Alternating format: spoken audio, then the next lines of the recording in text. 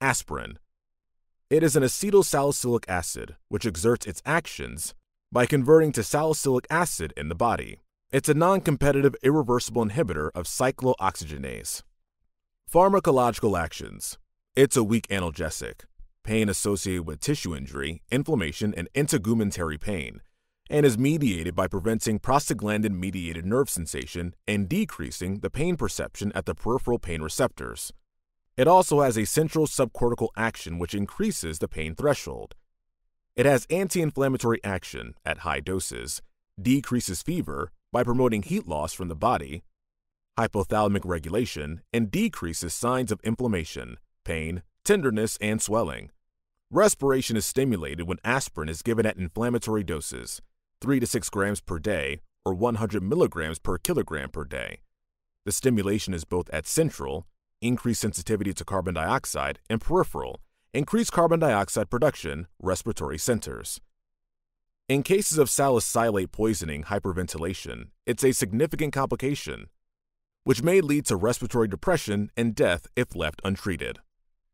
Aspirin acts by inhibiting thromboxane A2 synthesis, irreversibly blocking acetylation of serine residue and inhibiting the enzyme cyclooxygenase 1.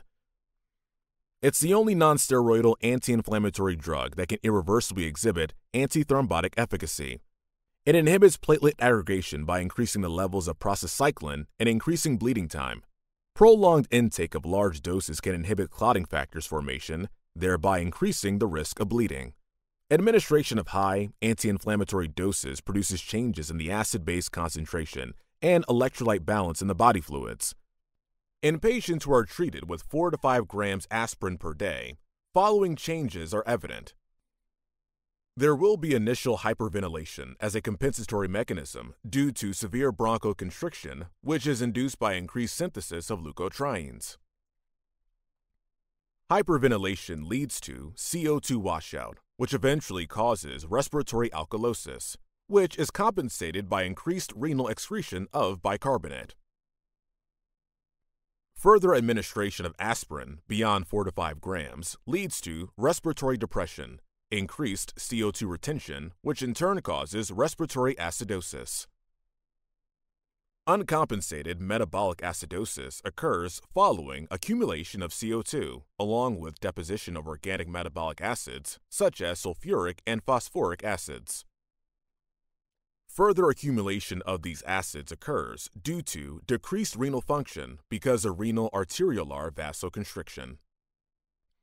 Irritation of gastric mucosa occurs following aspirin ingestion, which can lead to nausea and vomiting in high doses. Gastric toxicity occurs following ion trapping in the gastric mucosal cell. It may cause acute ulcers, erosive gastritis, congestion, and microscopic hemorrhages, occult blood loss, hematemesis. Absorption and excretion. Rapid absorption of aspirin occurs following oral administration. However, it has poor water solubility. Hence, it is combined with an alkali which enhances its absorption. It undergoes deacetylation in the intestine, liver, and plasma to release active salicylic acid. The plasma half-life of aspirin is 15 to 20 minutes, and that of salicylic acid is 3 to 5 hours. They both undergo conjugation in the liver with glycine, majorly to form salicylic acid, and also with glucuronic acid. The metabolites and free active forms are excreted in the urine, and alkalinization of urine increases aspirin excretion. Uses and side effects. Uses. It is used as an analgesic and antipyretic. In cases of acute rheumatic fever, it's used for symptomatic relief at a dose of 4 to 5 grams or 75 to 100 milligrams per kilogram per day to obtain a serum salicylate concentration of 15 to 30 milligrams per deciliter. After 1 week or after symptom relief, the dose is tapered with maintenance doses of 50 milligrams per kilogram per day given over 2 to 3 weeks and gradually stopped. It's also used for some cases of rheumatoid arthritis, osteoarthritis, and gout, and as an inhibitor of platelet aggregation. Inhibition of platelet aggregation lowers the incidence of reinfarction in patients with post-myocardial infarction. Low doses at 60 to 100 milligrams per day significantly reduce the incidence of myocardial infarction. It also decreases the chances of transient ischemic attacks, hence decreasing the incidence of cerebral stroke. It's the treatment of choice in niacin-induced flushing. Its use in children is limited due to Ray's syndrome to the treatment of Kawasaki disease, treating vesiculitis and preventing aneurysm formation.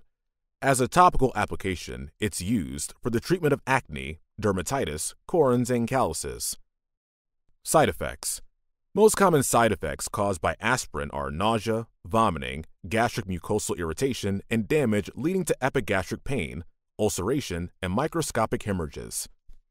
At high doses, 3 to 5 grams per day, it can cause salicylism, which may produce dizziness, vertigo, tinnitus, reversible hearing impairment, and vision loss, hyperventilation leading to excitement and mental confusion, and electrolyte imbalance. It may also be associated with hypersensitivity in some patients. Irreversible acetylation of cyclooxygenase in platelets decreases the thromboxane A2 synthesis, resulting in prolongation of bleeding time and risk of bleeding increases.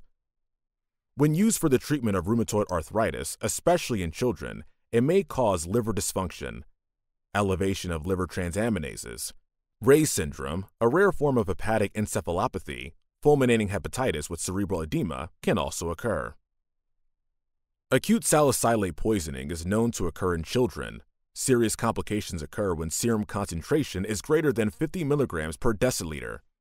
It manifests as gastrointestinal disturbances, vomiting, dehydration leading to electrolyte imbalance, hypoglycemia, acidotic breathing, hemorrhages, central nervous system manifestation of restlessness, delirium, hallucinations, hyperpyrexia, convulsions, respiratory failure, and cardiovascular collapse. In adults, doses of 15 to 30 grams are considered fatal. Treatment is conservative with intravenous fluids, electrolyte correction, and symptomatic treatment. Gastric lavage, alkaline diuresis, or hemodialysis can be initiated. Contraindications and drug interactions. It is contraindicated in patients with a history of peptic ulceration and liver damage, and in diabetics with low cardiac reserve. Treatment with aspirin has to be stopped at least 1 week prior to elective surgery. Patients with G6PD deficiency, when given in high doses, have an increased risk of hemolysis. In pregnant patients, it is associated with the risk of low birth weight babies, delayed or prolonged labor, risk of postpartum blood loss, and premature closure of ductus arteriosus. It may increase the toxicity of certain drugs like warfarin, naproxen, phenytoin, and methotrexate by preventing the plasma protein binding. Risk of bleeding increases when used with oral anticoagulants. It inhibits the renal tubular excretion of uric acid and methotrexate and blunts the diuretic action of furosemide and spironolactone. That's all for the video. We'll see you next time.